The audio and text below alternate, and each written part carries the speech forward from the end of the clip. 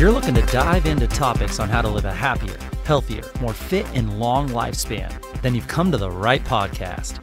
Livin the Dream with me, Coach Damian Evans. Together, we will explore the topics on all things health, fitness, and wellness. Together, we will be lifelong learners on this journey to living the ultimate dream. What up, Dream Team? Coach D here coming at you with a bite-sized brain snack. These episodes were inspired because of our obsession with snacks. We love to fuel our bodies with these little bite-sized nutritious foods, and we've also talked about adding movement snacks into our day the same way. So we have food and we have movement covered, but what about our brains? It's time to add some little bite-sized brain snacks into your week. That's what these episodes will be all about, bite-sized wellness wisdom for lifelong learners. So let's open up and satiate our minds. This brain snack is all about something that's going to make you want to lace up those sneakers and head for the great outdoors. We will be talking about the incredible, the invigorating, the life-transforming benefits of exercise outside. Picture this, a radiant sun lighting up the sky, the gentle breeze whispering through the trees, and the sound of your own heartbeat syncing with the rhythm of nature. It's not just a workout. It's an adventure. But why should you trade the indoor gym, that beautiful air conditioning, for the open air? Well, stay tuned because today we're going to reveal the secrets behind why working up a sweat in the wild can be a game changer for your fitness journey. Also, your mental well-being, as well as your overall quality of life. We're going to cover some information shared by author and researcher Michael Easter, who wrote one of my favorite books of all time, The Comfort Crisis, and is currently launching his new book, The Scarcity Brain. And if you find today's episode interesting, I highly recommend checking out Michael Easter's newsletter. It's very well done and ranges on a wide variety of health topics. Let's see what he shared about the science and joy of outdoor workouts. In short, our ancestors evolved to do high levels of physically and mentally demanding activities outdoors. And that still matters today. David Racklin, an anthropologist at the University of Southern California, he has a traditional lab at the university, but most of his work occurs in the field, in far-off places, working with some of the last remaining hunter-gatherers. Racklin asks big questions about exercise, like how did exercise shape early human beings? And how can that guide us today? He says that humans split off from chimps and began hunting and gathering somewhere between 13 and 4 million years ago. And yes, I realize that in between 13 and 4 million years ago is a ludicrous range, but cooking up a species that takes over the world and invents amazing technology like spaceships, iPhones, and Pop-Tarts, well, that just takes time. Our role as hunter-gatherers changed and it has shaped us. Our chimp predecessors were relatively lazy. Humans, on the other hand, had to be extremely active to survive. Our bodies adapted to the higher level of physical activity to maintain the health of all our organ systems, not just our heart and lungs and muscles, but everything, especially our brains. Hunting and gathering are not only physical acts, but they are also cognitive acts. As people hunt and gather, they're not just covering ground and carrying stuff, they're also running all sorts of calculations in their head. For example, figuring out how they should pace themselves in the heat, determining when to dial up and also back off from their effort during a pursuit, noticing details in the environment like disturbed ground or a bent branch to track a certain animal, reading and even smelling the land to determine where food could be, and also building a mental map of where they are in this vast landscape. And this mental work, it still matters today. When you combine physical acts with cognitive acts, it tends to have a really beneficial effect on the brain. It's like one reason that people who exercise outside more tend to age far better For example, old Hadza tribe members, which the Hadza tribe is one of the few remaining hunter-gatherer tribes that are still around today, older Hadza tribe members, they still contribute food and resources to their tribe. And they also age very successfully, Racklin says. They often have the same level of physical activity in their 70s as they did in their 30s. The average Hadza walks 5.5 to 10 miles a day over rough ground as they hunt and gather. They don't seem to get age-related brain and physical diseases either, like dementia or like heart disease. And the sort of problem with indoor exercise is that indoor exercise lacks many of the extra benefits that we can get from exercising outdoor. To understand why outdoor exercise often trumps indoor exercise, we have to consider what exercise indoors is like. So think about running or rucking or walking on a treadmill. We stand on the belt and we set the television to our favorite show, and then we punch in the exact speed and the exact incline that we want to go, and then we can kind of just zone out because the exercise is the exact same from the first second to the last. And this happens in a setting where all the variables are controlled. It's predictable. It's temperature controlled. And as far as exercise goes, it's comfortable. This exercise is convenient and it works our cardiovascular system. And that's fantastic. But the missing link goes back to the work we must do between our ears. Your brain on outdoor exercise is different. In short, exercising outdoors is far more mentally demanding, which may improve your brain health as we age. If we go a little more in depth on this, it's very obvious that few of us are tracking animals nowadays or looking for a good place to dig up food. And this is especially as we work out. We're just not doing that anymore. But think of it like this. If running on a treadmill is like addition and subtraction when it comes to math, addition and subtraction, the way that humans evolved to exercise is more like a high level of multivariable calculus. Still today, outdoor exercise is closer to multivariable calculus than it is to addition if we were to still work out outside. Michael Easter frequently likes to reference his experience running in the Mojave Desert. He posts on his social media all the time. He does trails near his home and he runs around. He posts weekly videos of him running trails with his workout buddy, Stockton, his adorable dog. And he says, as I run, the rocky ground forces me to play something like moving Tetris with my feet. Each step that I take, I must quickly angle and land my feet in slits of flat ground between serrated rocks, pivot on loose dirt, sidestep spiny cacti, or even hurdle tiny little cracks and cliffs. And if he zones out, he'll be hobbling home on a twisted ankle, or he'll be eating rocks face first from a fall. That's not very great for longevity or for brain health. Each step is a new encounter, and nothing is pre-programmed. The trails can be like a roller coaster with ups and downs and long winding ascents and descents.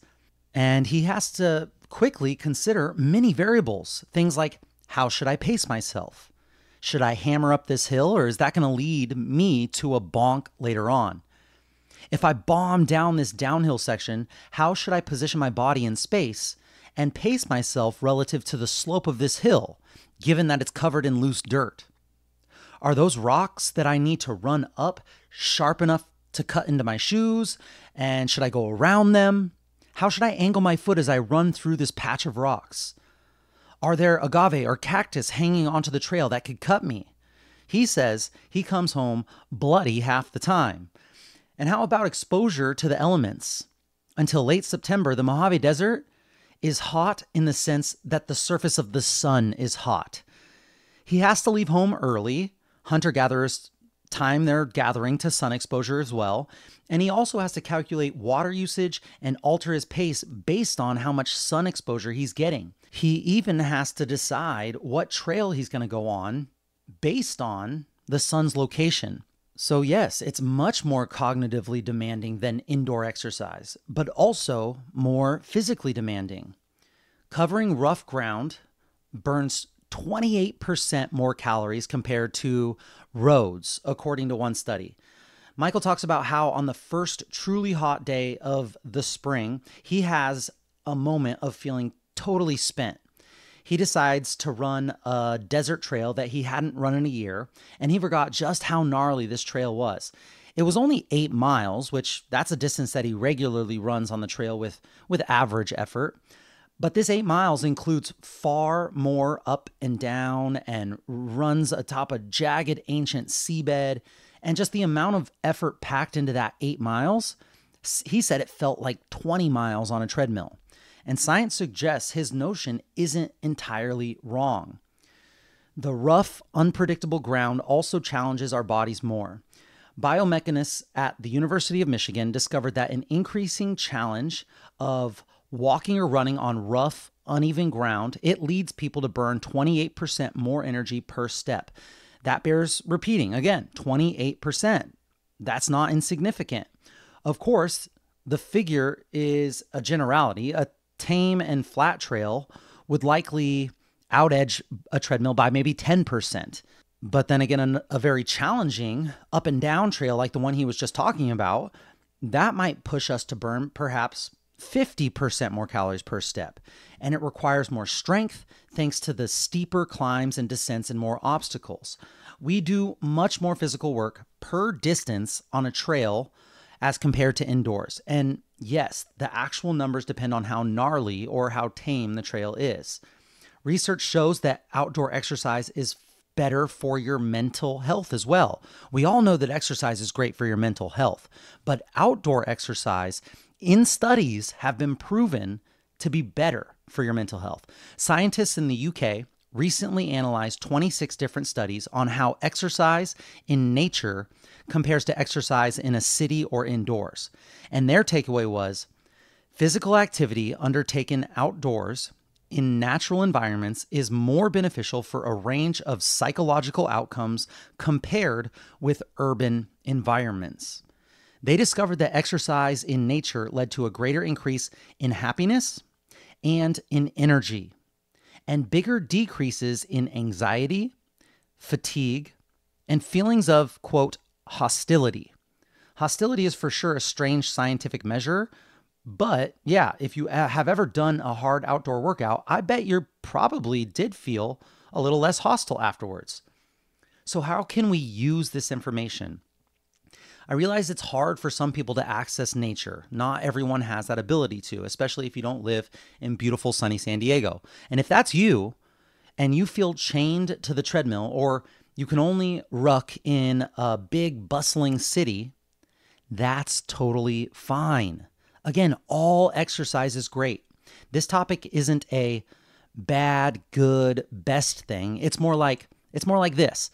Great, any exercise at all, indoors or outdoors.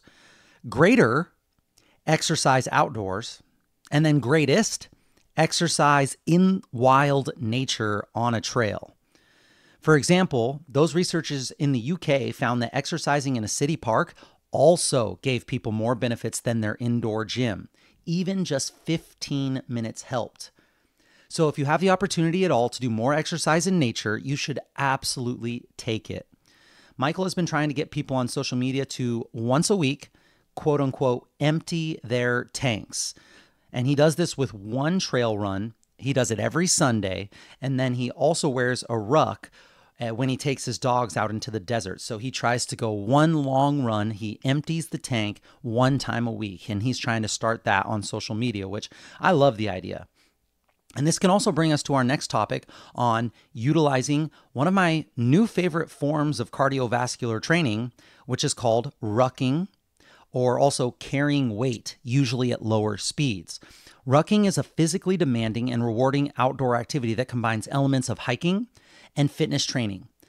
At its core, rucking involves carrying a weighted backpack, known as a rucksack or simply a ruck, while walking on various terrains. The term ruck is derived from rucksack, which is a military backpack.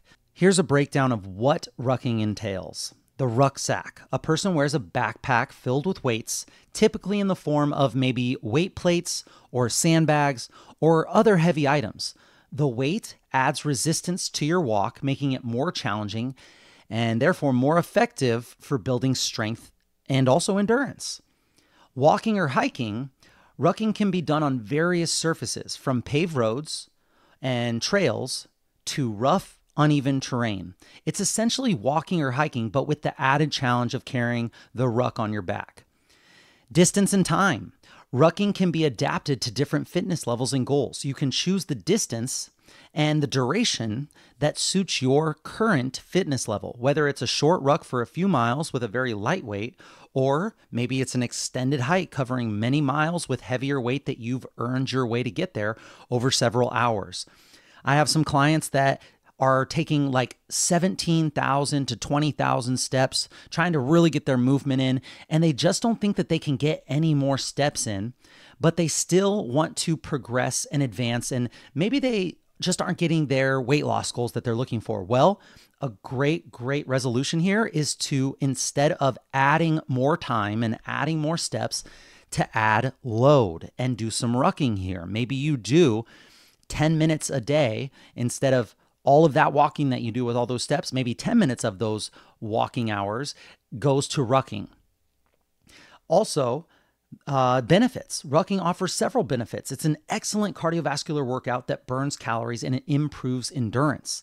It also builds muscular strength, which is so important, especially in the legs, the back, and the core. Rucking is a weight-bearing activity, which can be so good for bone density. Plus, being outdoors and enjoying nature adds an element of stress relief and mental well-being. This is where you can combine the best of both worlds. For those who love running but don't want to run away all of their muscle mass, rucking could be the answer for you. Equipment. While you can start with any sturdy backpack and just add some weights to it, there are some specialized rucking backpacks that are designed for comfort and stability during long walks. And it's important to choose the appropriate footwear too to support your feet during this activity. In summary, rucking is a physically demanding outdoor exercise that involves walking or hiking with a weighted backpack, and it offers a full body workout. It's highly adaptable to different fitness levels, and you can do this with someone that's not your current fitness level. So maybe you are with someone that's a little more deconditioned than you. They could have a lighter backpack and do the same exact thing that you're doing, and you could level up, increase the weight in your bag, and you could be on the same page doing the same thing, which is amazing. Rucking allows all the participants that do it to enjoy the benefits of outdoor activity while building strength and getting your endurance and your cardiovascular training up, as well as the camaraderie of having fellow ruckers with you and enjoying that hard, challenging exercise. And that's not all. Rucking can also help improve back pain issues. Under most loads a normal person would use, rucking may help back injuries. In 1984, two biomechanists at the University of Waterloo measured how back muscles activate when people wear a rucksack. They got a small group of men and had them toss on a 42-pound ruck, which is actually pretty heavy. Then they used EMGs, which measure muscle activity. The findings were a little counterintuitive. The scientists found that the erector spinae muscles, the muscles that erect your posture on your back, those erector spinae muscles, they were activated less while rucking compared to walking, which is interesting. Another study found the same exact thing until people went over 66 to 88 pounds, which probably not a load that I'd recommend for most rucks. That would be a very heavy load for most people to use on the regular for any good amount of distance. So clearly, rucking is more physically demanding than unloaded walking, but something had to make up for this lack of activation from the back muscles. The answer? Your abs, your core, your front core pick up the slack. Those army scientists explain that when you toss on a ruck and you lean slightly forward to counter the weight of the bag, it reduces the torque on your lower back, but likely increases tension on your abs, measured by an ab EMG. Most everyday people who sit all day long, they have weak core muscles. So if you sit a lot, your front core muscles are probably a little weak. This may be one reason why leading back experts that I follow, like Stu McGill, remarked why rucking can be great for back health. Reducing torque on the low back and giving the spine some motion tends to do good things for back problems. The spine tends to like gentle motion, and there's no such thing as a common treatment for everyone. However, on average, people's discs of their spine and just their spines in general enjoy a little bit of motion. One of Stu McGill's recommended therapies for people recovering from posterior disc bulges, which is the back side of the disc bulges, was to put a load in their backpack and carry the load. Only 20 to 25 pounds placed low in the backpack and close to their back, but still a little bit of load low on the back and close to their back helped with this back pain or these disc bulges. And core strength is associated with less risk of back injury. For me, I love hip belts on my backpack or my ruck. A little hip belt, it's amazing for comfortableness, and the hip belt tightens the bag to my body, and it allows me to shift more of my weight from my back and my core to my hips, which helps me to go a little bit longer. So there's different kinds of rucksacks and different kinds of backpacks, but I really do prefer one that kind of has one of those hip belts that you can kind of lock yourself in. And that you carry weight is far more important on how you carry weight. So ruck any way that you can. Yes, people love weight vests. I've seen so many people out there wearing weight vests when they work out. Weight vests work too, but if you want a cheap, convenient, multi-purposed method of carrying weight that works for most people most of the time, no matter how far you go, then rucking is going to win the battle of the head-to-heads with weight vests and rucks. And I can send you an article that Michael Easter did. It was a long article that did a head-to-head comparison on rucksacks and weight vests. So if that's something you're interested, let me know. I can send you that. Rucking has more health and fitness and practical advantages compared to using a vest. But use a vest if you want to use a vest. That you carry weight is far more important than how you carry weight. So to recap the benefits of rucking, particularly in relation to muscle mass and to bone density, and to how it differs from, let's say, steady state cardio like running or biking. When it comes to muscle mass, strength and endurance, boom. Rucking requires you to carry a weighted backpack, which adds resistance to your walk. This resistance challenges your muscles, especially those in your legs, your back, your core, and all of those things have to work harder. And over time, this is going to lead to a significant improvement in muscular strength and endurance. Also, just your functional fitness. Unlike some forms of steady state cardio, which primarily target cardiovascular fitness and it only makes you good at one thing, one movement, rucking engages multiple muscle groups simultaneously. This functional aspect of rucking can enhance overall muscle balance, your coordination, and it's just going to make it a more well-rounded exercise. And then minimal impact. Running is high impact. Rucking is a very low impact exercise, meaning that it puts less stress on your joints compared to activities that have higher impact. This reduced impact is particularly beneficial for individuals with joint issues or those who want to preserve their muscle mass without the potential wear and tear associated with high impact, long steady state cardio activities. When it comes to bone density, weight-bearing exercises have the win. So rucking is a weight-bearing activity, which means that your body supports the weight of both itself and the added load of the backpack. Weight-bearing exercises are known to stimulate bone remodeling and increase bone density. That's huge. This is especially important for preventing osteoporosis and maintaining bone health, particularly as we age. And then the varied terrain. Rucking often involves walking over a variety of terrains, from grassy trails to uneven surfaces to mountains, hills, valleys, and these variations in terrain can provide additional benefits for bone density as your body must constantly adapt to different ground forces and balance challenges. Compared to steady-state cardio like running, while steady-state cardio exercises like running offer their own set of benefits, they can have drawbacks when it comes to muscle mass and bone density.